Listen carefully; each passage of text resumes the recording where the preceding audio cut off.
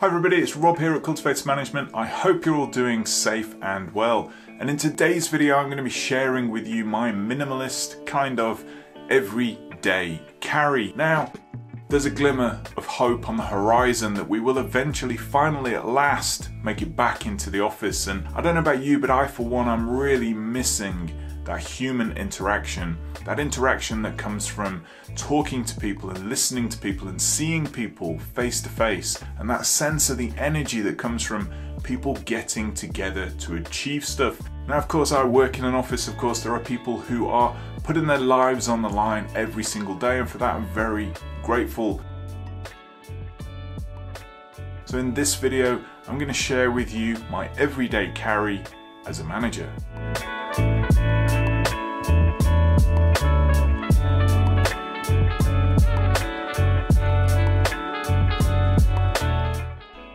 So let's start with the bags themselves. I actually flip between two different bags, one a leather satchel and then the other one an osprey rucksack. Now the reason I have two bags is it a lot depends really on the context in which I find myself in. If I'm doing a client meeting, for example, then I'll take this leather satchel, which I think was originally from John Lewis, but I'll pair this with like a, smart outfit, something that actually exudes presence, so to speak. But if I'm actually taking lots and lots of stuff, or I'm actually traveling, or I'm just feeling like actually I just need something a bit more comfortable, then this osprey rucksack is absolutely brilliant. I mean, it's amazing, it's super comfortable, loads of different pockets. It's actually the Quasar model, there's loads of different osprey rucksacks available, but this really ticks all the boxes.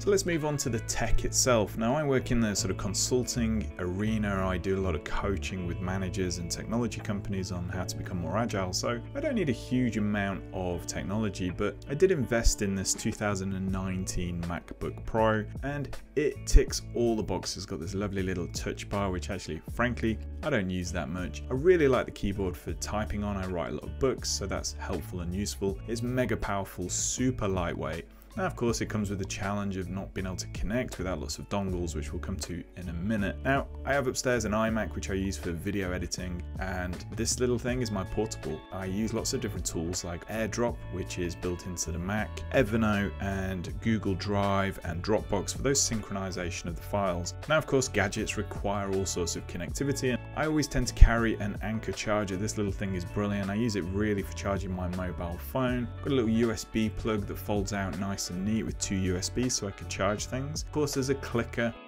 so I can, do my presentations, and then you've got headphones, and of course you're going to need some sort of dongle for the MacBook, and this one's pretty good. It's got HDMI on there. And then of course there's a charger for the camera, which we'll come on to in a minute. Now they all go into this tiny little black, I think it was originally a toiletry bag from IKEA. I think it was like $1.99, and it's been wonderful. They all fit in there nicely. I sometimes have to take a few more charges, but actually that's mostly it.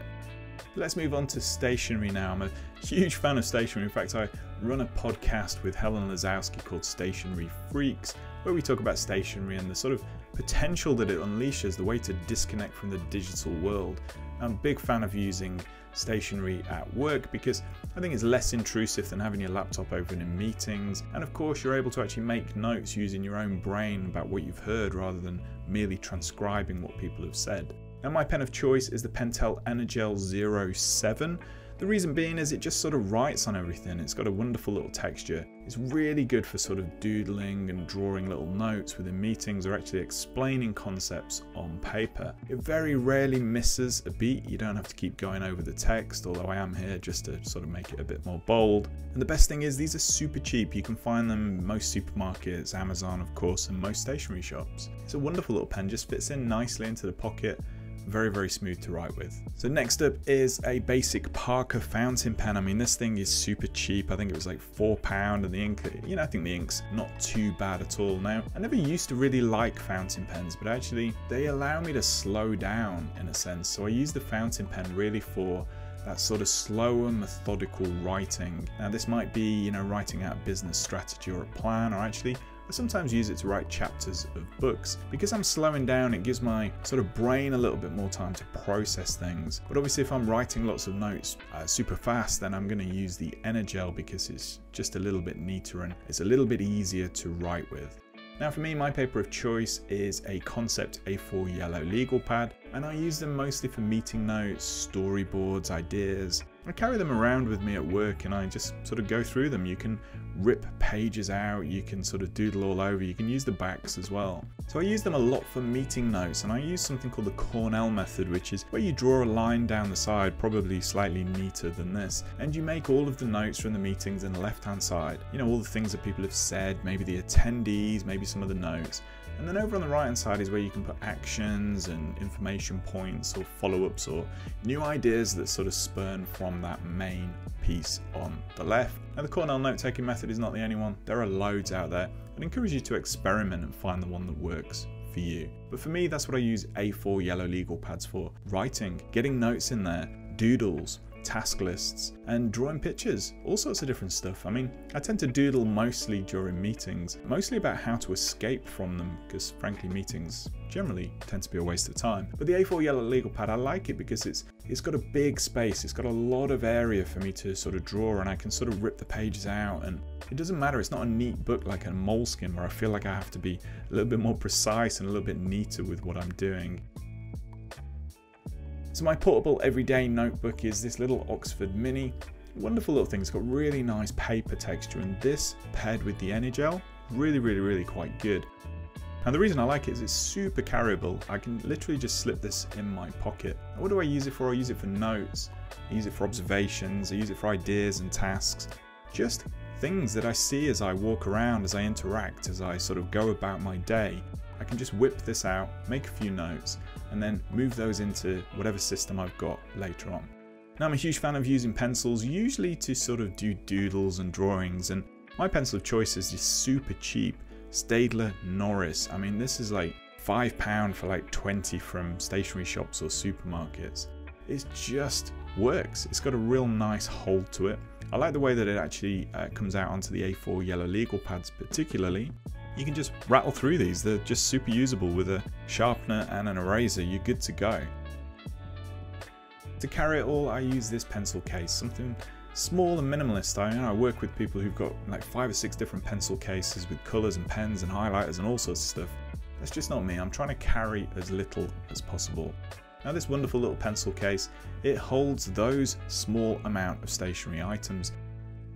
So management is the art of noticing. It's about seeing the world around you, about how people behave and interact. And for me, photography is one of those wonderful things that enables you to learn how to see the world around you, to understand how to compose something, to tell a story, to spot and notice things that most people would just simply ignore.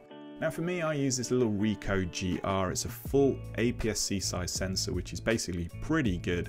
It's proper pocket sized. I mean, this thing can slide into my jeans pocket, no problem at all. It's a wonderful little camera. It's got full manual control, so you can change almost anything on it. Now it's a fixed 28mm with no zoom. So basically, you know, if you want to zoom, you're gonna have to use your feet. But this thing takes some cracking pictures. Really wonderful little camera to use. And like I say, the art of noticing, the art of seeing the world around you and spotting things and observing things and really paying attention is really what management is about. Now this camera doesn't come with Wi-Fi. I mean, this is a pretty old camera. There's a new model out now, the Ricoh GR3, which has Wi-Fi and touchscreen and all sorts of cool stuff. Apparently it's a bit of a beast of a camera, so one day maybe I'll upgrade, but for me, this one works just fine, and I pair it with an iFi card so I can transfer to my phone and upload to Instagram. Now we've covered a lot of stuff that I might carry in my bag, but here we're going to talk about on-person carry, the things that I actually carry with me. Now first off, obviously a wallet. It's a little leather wallet like this. I've had it for years. Wonderful little thing from John Lewis. Does the job. And of course there's the iPhone as well. I use an iPhone 10, and there you can see my Instagram feed where I share some of the pictures taken with obviously the Ricoh GR. And for me, the mobile phone, I just wanted something simple. It had to be sort of part of the Apple ecosystem, so I could do that AirDrop and basically just use the same accounts across everything. And the iPhone 10, fabulous little thing. So let's move on to reading. You see, for me, everyday carry isn't just about being productive, getting things done, it's also about learning.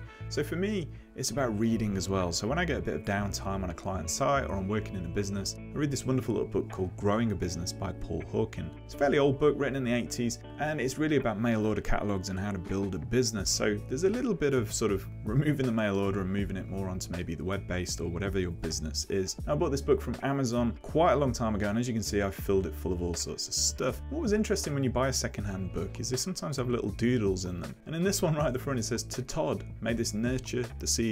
Love, Dad," and that was 1995. I often wonder where Todd is. I mean, what's he up to? Did this seed grow into something amazing? Is he running his own business or really thoroughly enjoying life? Now, this book is full of wonderful lessons on management. It's full of how to build a business that puts the customer at the heart. And as you can see as I go through, I have no problem with highlighter pen and scribbling in the margins. It's just a brilliant book, and I try to revisit that as much as possible.